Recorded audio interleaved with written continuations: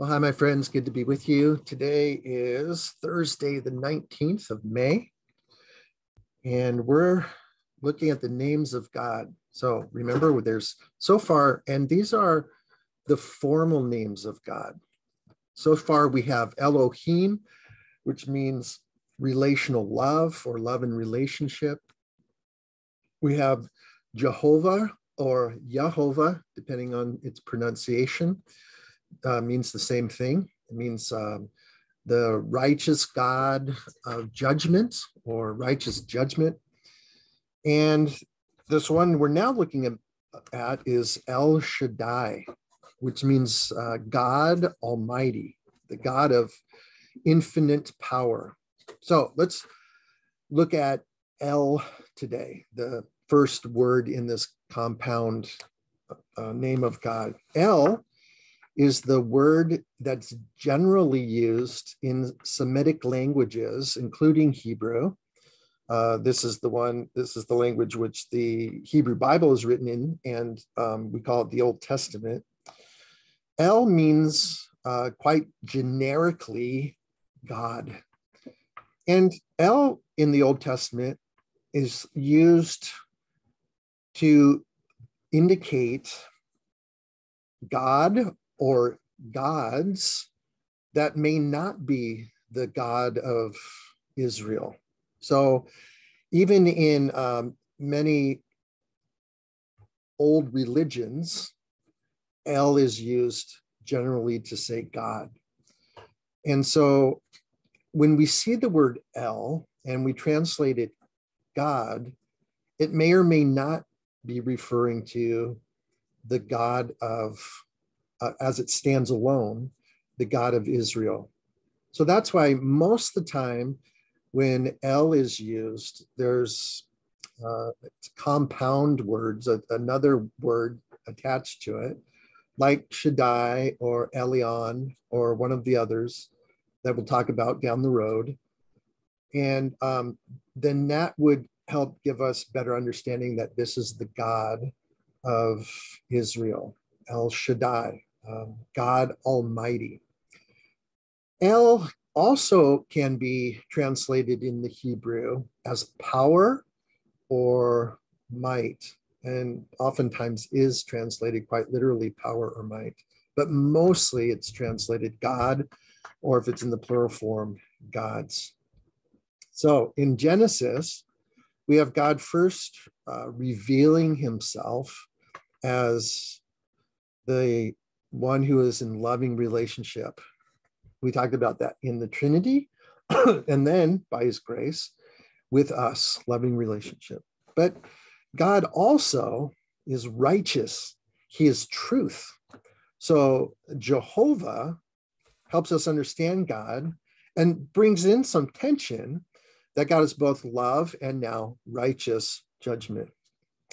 When we start talking about God, and remember, God is revealing himself by these names as the writer of Genesis, or more likely writers of Genesis, not just Moses, God,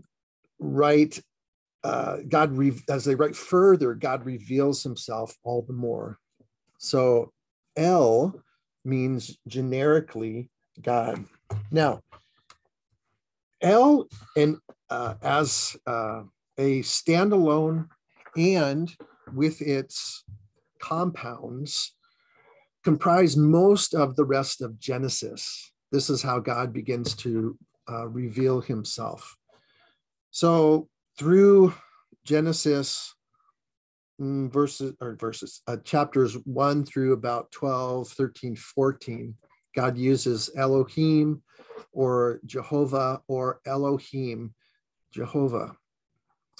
After chapter 14, when God begins to work with Abram, who is renamed Abraham, God starts to refer to himself as El in most cases.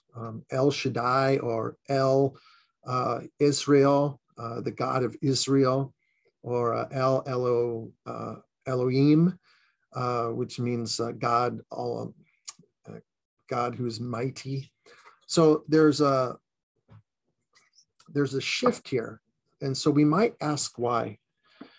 And I think the main reason is because God, as he begins to now specifically work with Israel. So remember, God was the God of creation and the universe and of all people. God chose then Abram, then later named Abraham, to birth this nation, this chosen people, this chosen race, this chosen community. By the way, they're still chosen, but he begins then his specific ministry in, through, and with Israel in the person of Abram.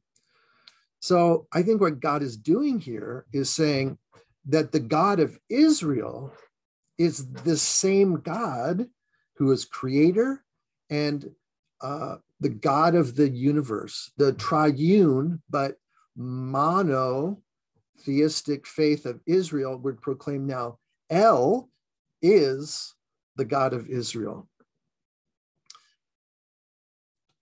This is a big shift for Genesis, and a good reminder that the God of Israel is creator God, is the God of the universe, is the God that we find in Genesis chapters 1 through 12, 13, and then 14 through 50. And God wants to make clear that this God of Israel is not a new God, but has been the God of people and creation since the very beginning. All right. Side note, when you're reading in your Old Testament, let's say, for instance, you go to Genesis chapter, whatever, 1 or 2 and 3, or even 12, all the way through the end of the book. When you see the translation say, the Lord, and all of those letters in Lord are capitalized, typically that's denoting a formal name of God. So in the English, we don't read Jehovah, we don't read Elohim, we don't read El. In the English, our translators have helped us a little bit. And in fact, we don't even read Yahweh, and we're going to get to Yahweh down the road here. But when the word Lord is all capitalized, there's usually another name, a proper name, Elohim, Jehovah, Yahweh, behind that. Now, when the word Lord is not capitalized, it's just the word in Hebrew that means Lord, and not a formal or proper name of God. And that word is a direct translation of the word Adonai, which means Lord. It's not a name that God uses to refer to himself. And Lord, Adonai in the Hebrew, can mean all kinds of lords. It doesn't mean necessarily the Lord God. So it's just a trick of Bible reading in our English.